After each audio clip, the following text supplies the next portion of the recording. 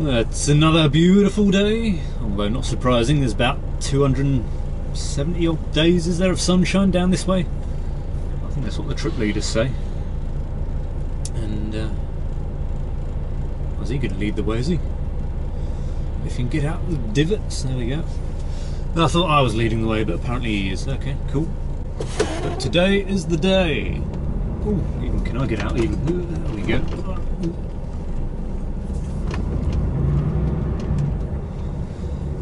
Today is the day. We are delivering, but we've set off quite early. Not delivering till 1 o'clock, I don't think, and it's only 10 o'clock at the moment, 10:15. And we're just going to make our way down to the very last services available, and then sit there until nearer the time. Best case scenario when we get in today is they will give us a little pass that lets us park for free in the Grimaldi parking lot for the whole week. Next best option, we have to leave, spin around somewhere and go back into Italy to Ventimiglia, spend a week in there. Truck's not as secure, but it is decent parking. You can walk down into town. Worst case scenario, got to spend a week in the services, which is not very good. Roadworks, is that eating away a load of the parking? Quite possibly. That's eating away some. There's a few trucks up there. I think you're supposed to turn right there.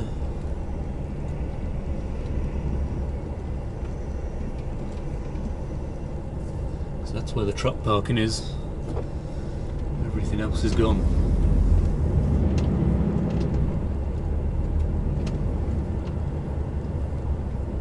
A couple of spaces there, possibly.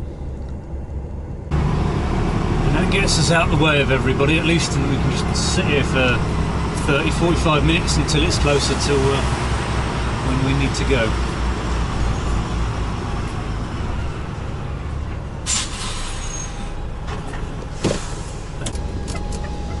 He did say that once we get out, he was going to let me overtake and lead the way, because he's not sure about his route and he's only done it once before. Right, it begins.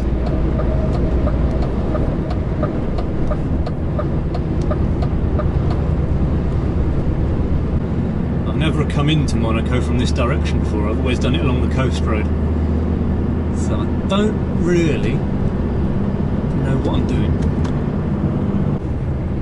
No, that's definitely Monaco there. It's no doubt about that.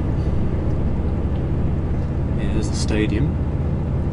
There's the harbour just outside. That's the border right there.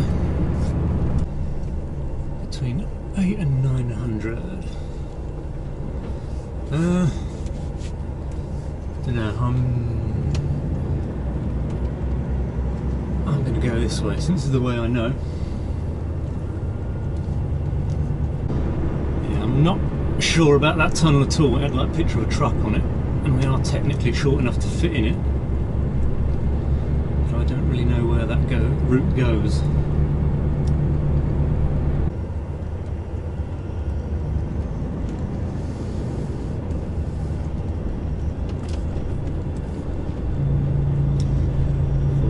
Meters should be fine.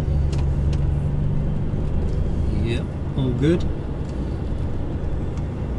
Right, I'm about to show you the manoeuvrability of a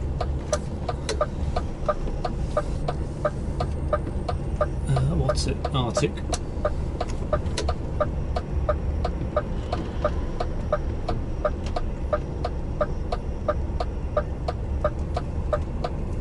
The buses can never get round here in one.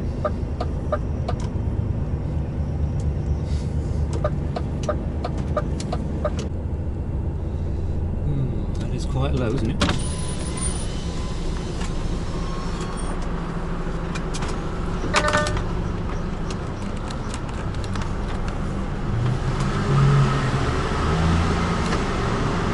Yeah, she fits.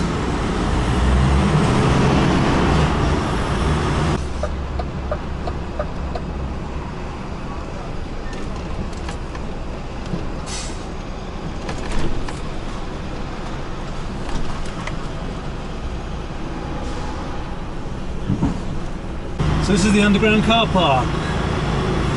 Not massive, but it does the job. There's some forklifts. I will park on this end one and see what happens. There we go, we're down. Try and find what we're doing now. So what's happening? All good? We'll get you in first. Me first, yeah. Because the forks are already in there, yeah. So I'm not sure where the exit brings you out. It brings out to the roundabout. I think I can spin round and come back. So on the roundabout, you just want to go basically along the road with the Grimaldi on your right, and then there's some white gates that are open now, and you'll see all the forks in there. So not in here.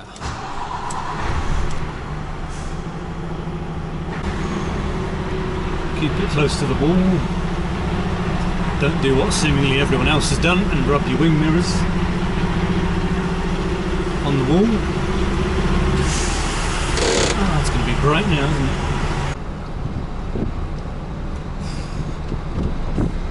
That exit is tight.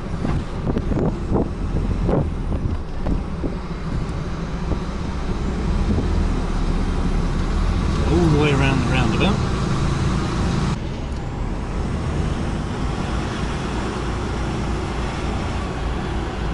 So white gates, yeah, okie doke.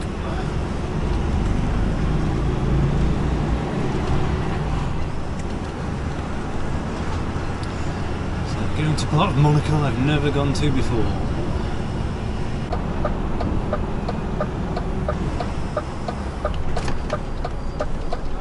All good? Right hand side, yeah, okie doke.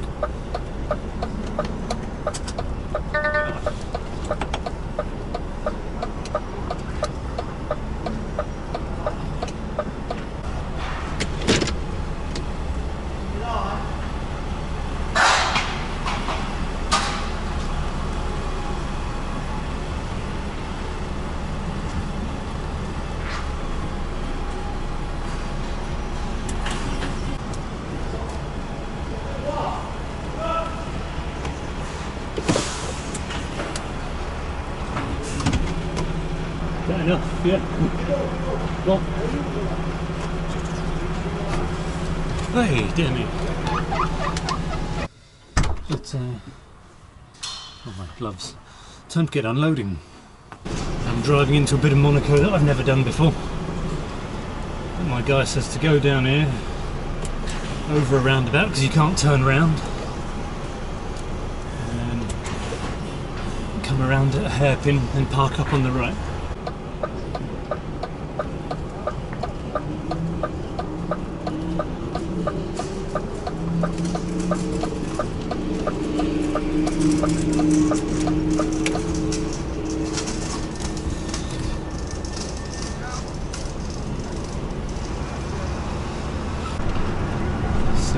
I assume that's for the turning for the roundabout, and not this way. And that's it, that's the border. Back into France. So just wait here, yeah? Yeah, okay, no. See ya.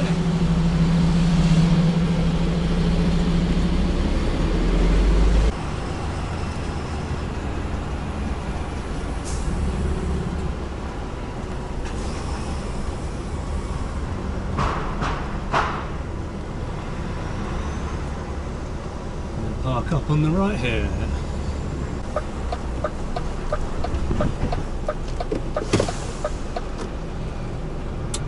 And there we go. Sit and wait here for my other guy to get unloaded, and then try and figure out a way of how he managed to turn around and get back down. So you can turn right in here. It does say 3.8 meters, but it's not just a T-junction, it's like a roundabout type thing. So you can swing the whole way around and back out again, which is what he's done, and therefore I shall do the same. 4.3.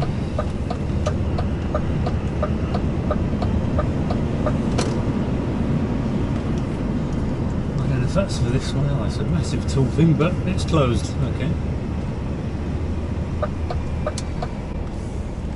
3.8 that way, okay.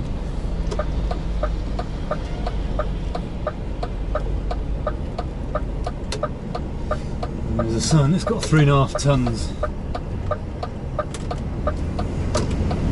But there's literally no other way to go. So.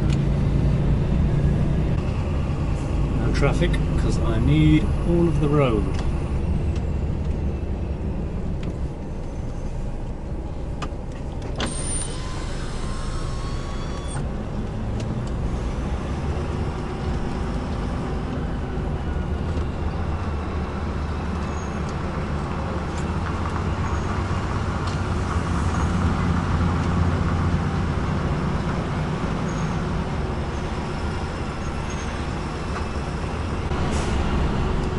Back into Monaco. 7.5 tons. No buses allowed, no caravans, 50 kilometres an hour. Tough. It's the way we have to go. And we know it can be done because he's done it twice. There's a bit of a squeeze though.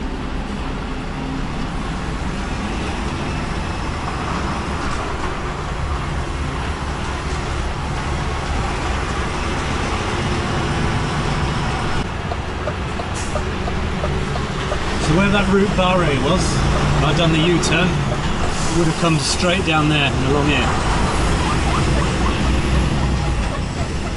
And along the Diamond Dust Road, all twinkly and sparkly. We'll turn right into this tunnel.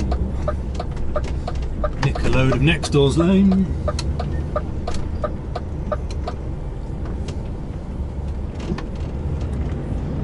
Kilometres an hour for trucks. And then that's it, we're up and out. Easy as. And there we go, back on the motorway. But there you go.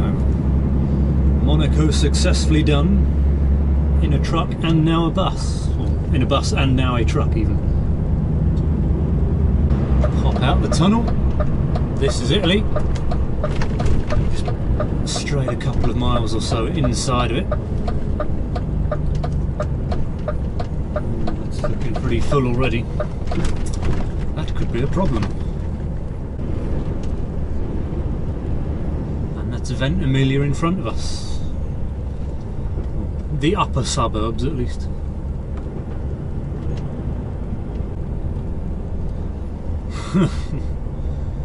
€2.50 just to drive on a slip road.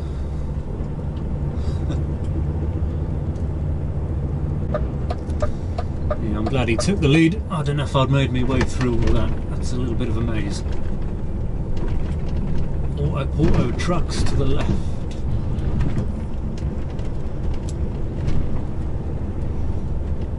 Attention, before leaving the airport, check the load compartment for possible intrusion of people.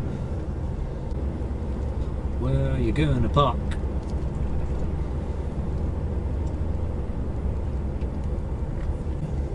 Ah, we can get through to the front.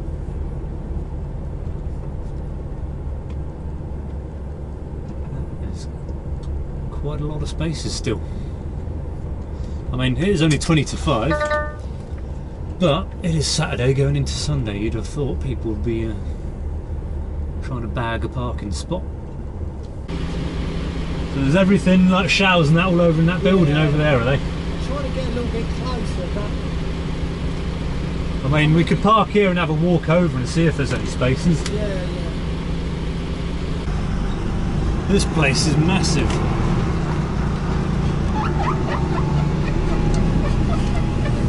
Parking spaces here, there and everywhere. But we scoped out down towards the restaurant and we found a couple of parking spots.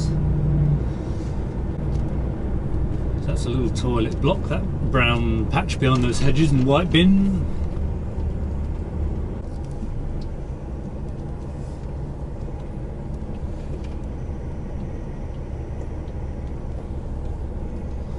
Put it behind here, and then come Monday morning, once everyone's left, we can get a more choice spot later.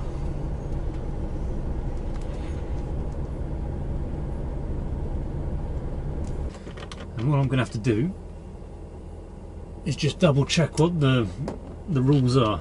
I don't know if it's you have to park up and get put up in a hotel for your 45, or if you can, as long as the place has facilities, which it does. It's got a toilet, it's got a restaurant, it's got showers.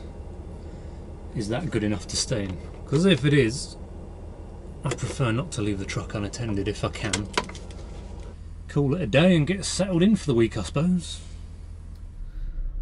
Welcome to hell. Why is that, you ask? Well, in Italy they have this thing since about January until 31st of March, so another 2, 3, 4 days, called the Super Green Pass, where you have to have had your COVID injections within 180 days, and mine is a little bit over that. So I am denied use of the restaurant, denied use of the bar or being able to buy any food or drink, more importantly denied use of the toilets, denied use of the showers, although at €4 a pop I'm not sure if I'd want to pay that anyway. The supermarket is a little bit more chill, they don't care, put a mask on and you go. Their alcohol section is quite nice, it's at least 50% of the shop I'd say. But yeah, there's brands of all sorts and any kind, prices of any budget, €3.90 all the way up to 400 and something euro. So the supermarket on site is at least okay. As for toilets, it's not too bad. There are some more just over here, but they're 50 cents a time. I thought I'd try those out last night. There's no lights, just a skylight, so in the dark you can't really see anything. There was no toilet roll, and the toilet itself was completely filled up with toilet roll and crap, and it was on the verge of overflowing with brown water. One of the other toilets was already overflowing, as evidenced by the water cascading out from underneath the door. So yes, we're wondering whether it's a better idea just to drive straight back into France, because no one cares in France, no one's really wearing masks anymore, no one asks questions or looks at anything. The toilets worked, the showers were free, and it was all much nicer.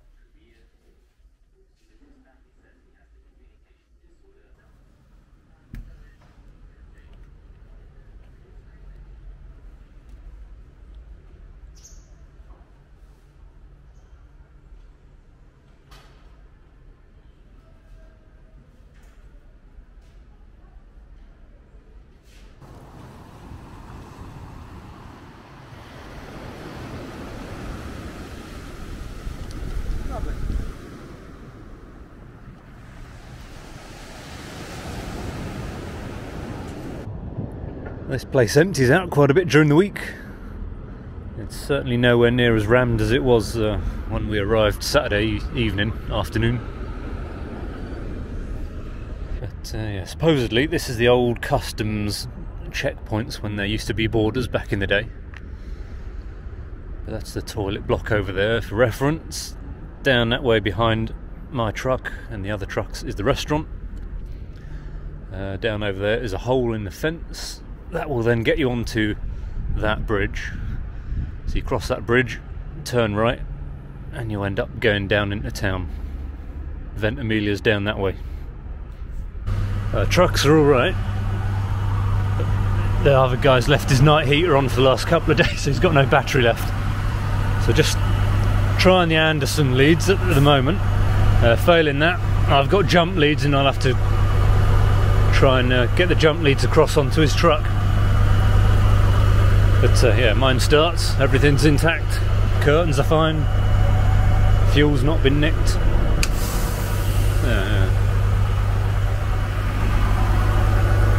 So apart from that one inconvenience, it's all good.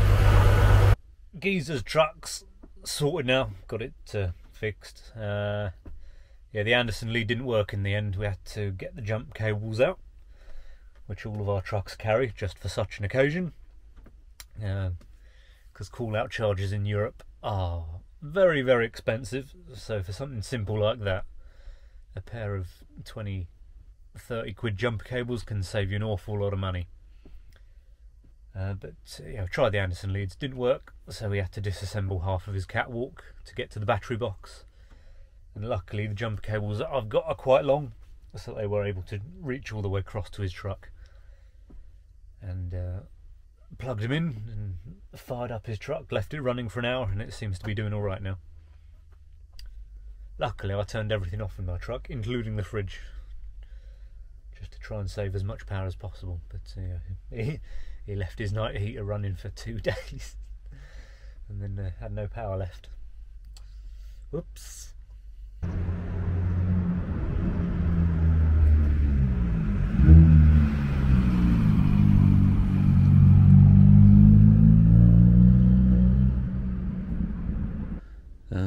Toilets are working. Someone's come along at some point and unblocked them all. I find that quite often people overpay for them, so if you walk along you'll quite often find one of the toilets has got 20 or 30 cents in it already. You only have to pay like 20 or 30 cents to get it up to the 50. And something's on fire up there. There also appears over the back there behind that white car some sort of mobile COVID testing station. My guy has been down at the restaurant. Apparently they're still exactly the same as they were. They're still being as militant as ever. He did warn me about that they're a bit funny here for some reason.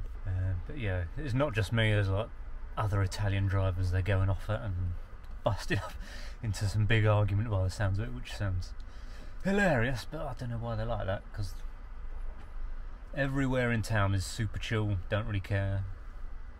Even the supermarket behind them doesn't really care. It's just that one restaurant on the site that's just a little bit weird and take everything way too seriously. Time to finally clock on after 182 hours 30 something minutes. That's definitely a record. I thought I'd done well on the buses for 127 hours. But other work. Plug that in. Begin country, Italy. Confirm entry, yes. Cool.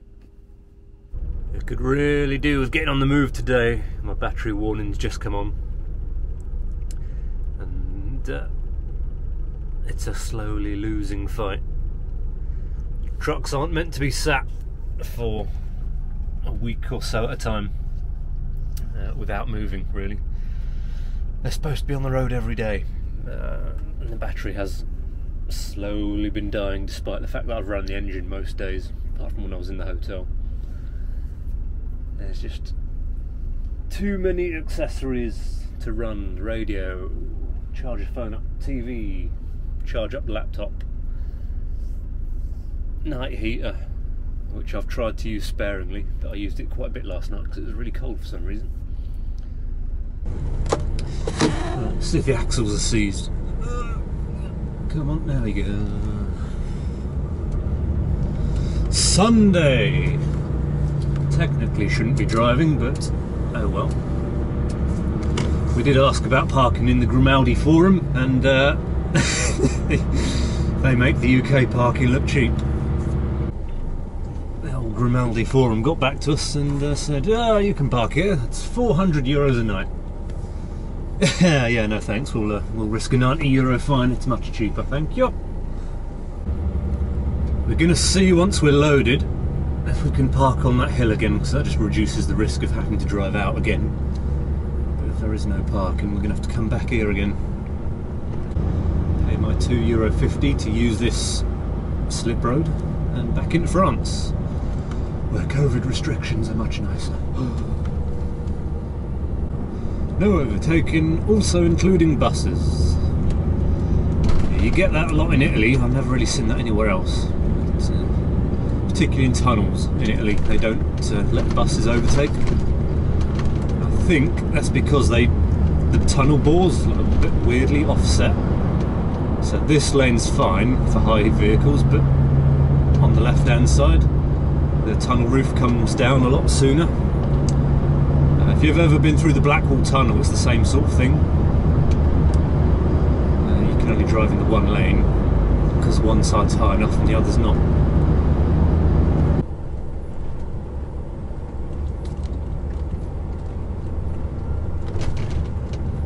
Okay, no one said nothing.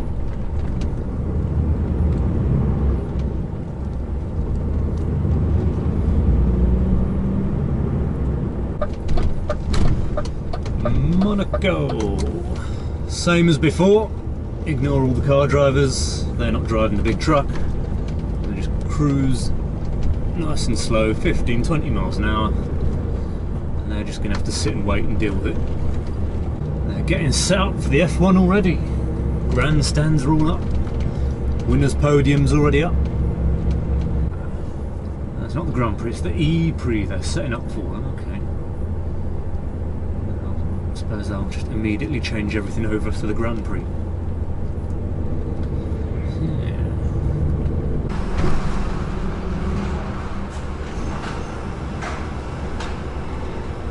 I've got all the gates open today, it's so much nicer.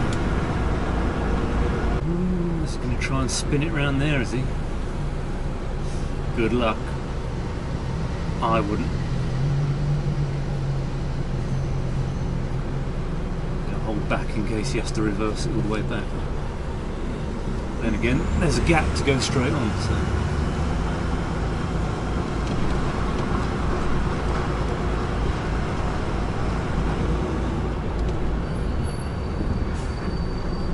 He's managed it. Okay. It looks super tight if you ask me, but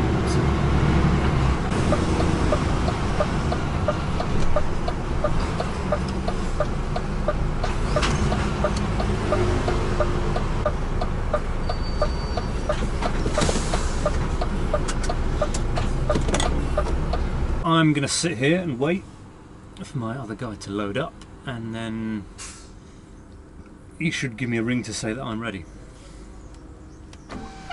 Other than that, there's not much more to do.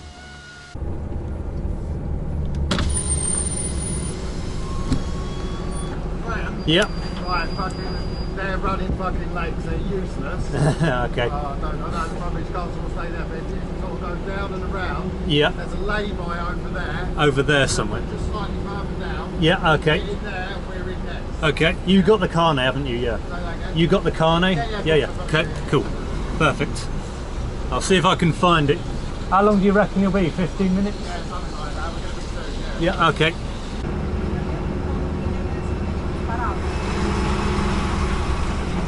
Lay-by's full.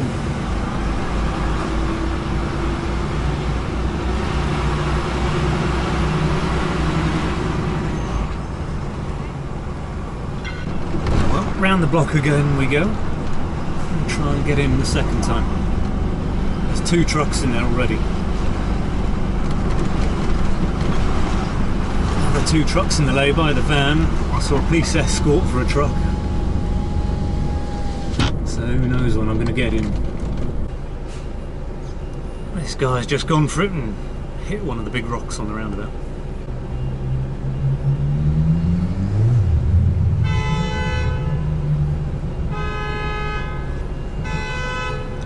There's not much that can happen whilst he's blocking a roundabout now, is there?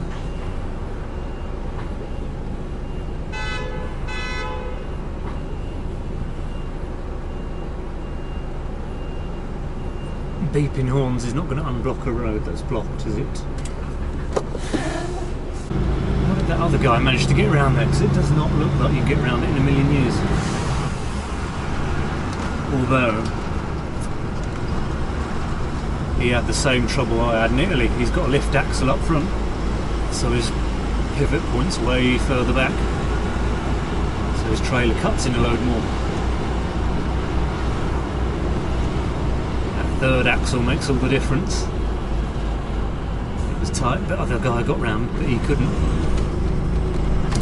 Oh dear, delay delaying tactics, but trying not to lose my place in the queue. Do about 3-4 laps of the roundabout and head down as slow as I can. Absolutely crazy system.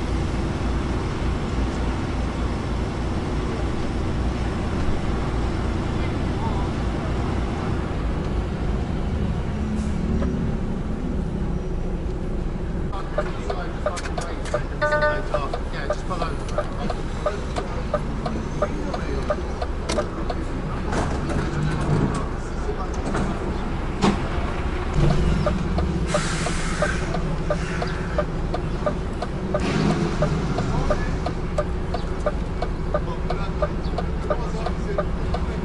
That's it, we're next. Fucking hell. Well, we've got a space now, yeah. Oh mate, you was trying to get your car if I was...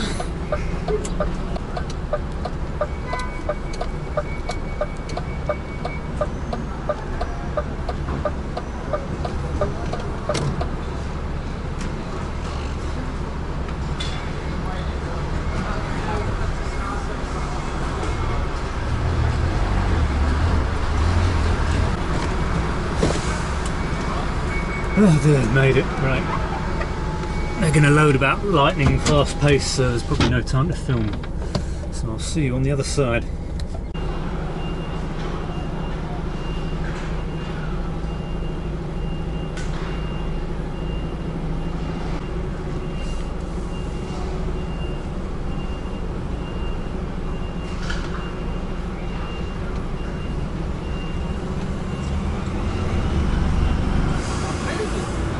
That has descended into complete and utter pandemonium. There's just 4 or 5 trucks just constantly circling round because there's literally nowhere to park. You've at a push you can get 2 trucks in there and maybe squeeze one on the outside, but they're not letting people sit outside for some reason. 2 in the lay-by back there, we're on the hill. There's only a taxi rank really, but I doubt you'd get away with sitting there. But happy days, they do have the carnet, so I've got that back. It's all loaded. I just need to do the TIR cord and seal up the trailer, but they're very keen to get me out. Hour and 5 minutes I took, so not bad. We're in our hour slot, pretty good.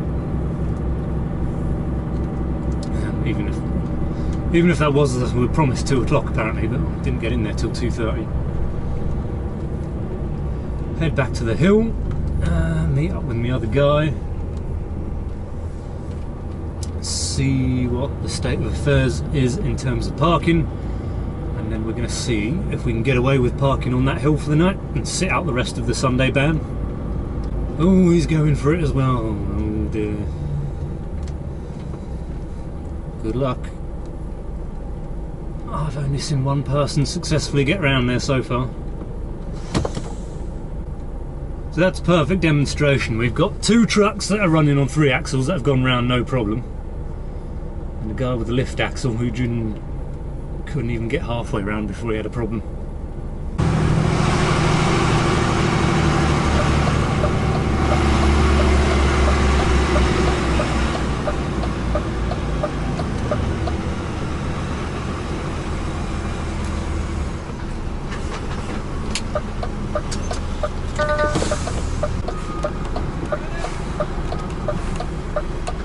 Is that good enough? Yeah.